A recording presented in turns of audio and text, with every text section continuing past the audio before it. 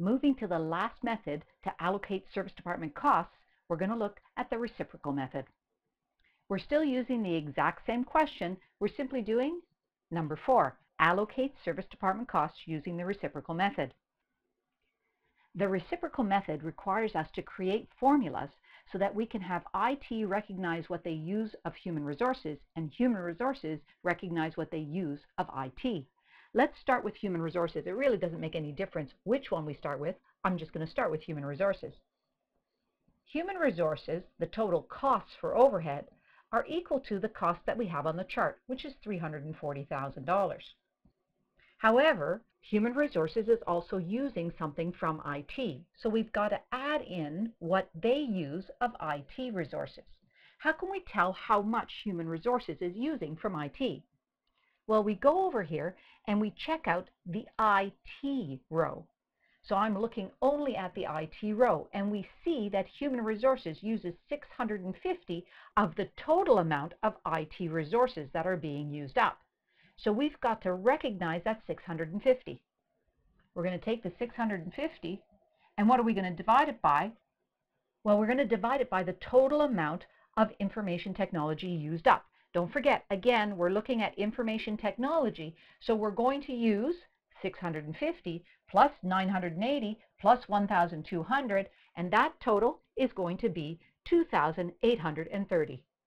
Now, it's important to recognize two things.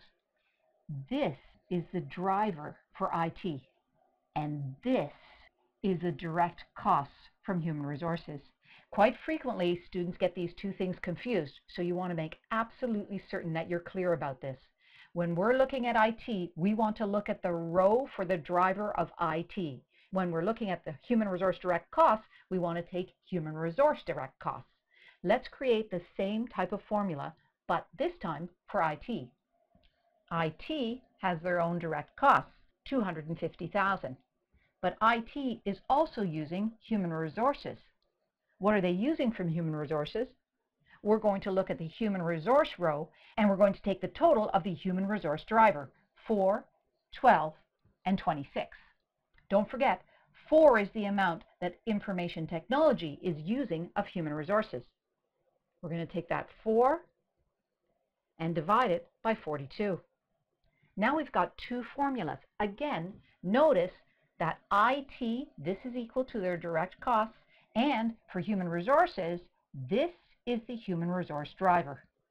Again, you'll notice that we use the information we had at the beginning of the row.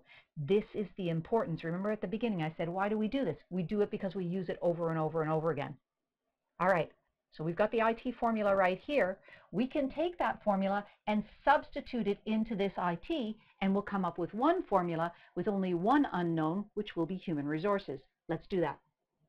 Human resources is equal to 340,000 plus 650 divided by 2,830, and now I'm going to replace IT with the IT formula.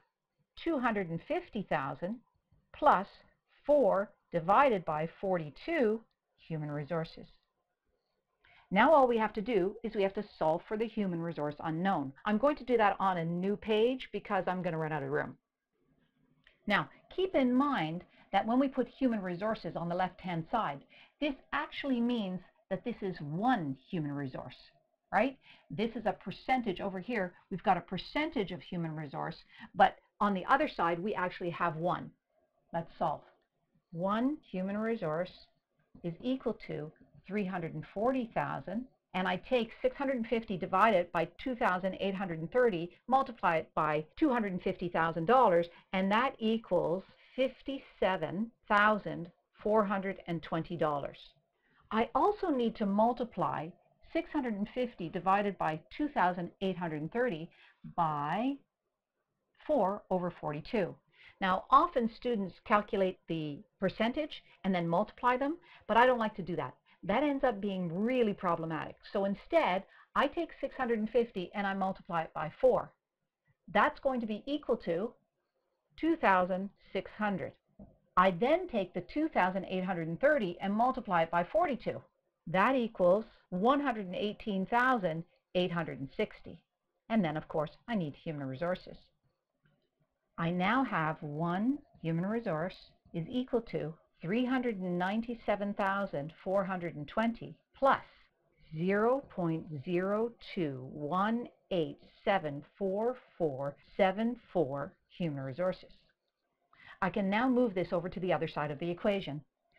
1 human resources minus 0.0218744474 human resources is equal to 397,420.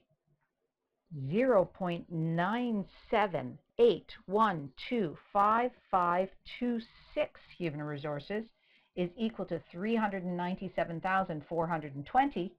Now if I divide both sides by 0.978125526, I discover that human resources is equal to 397,420 divided by 0.978125526, which is equal to 406,308. This is the amount of human resources, including their allocation for the IT that they consume. We can now take this amount for human resources and we can plug it into our previous formula for IT.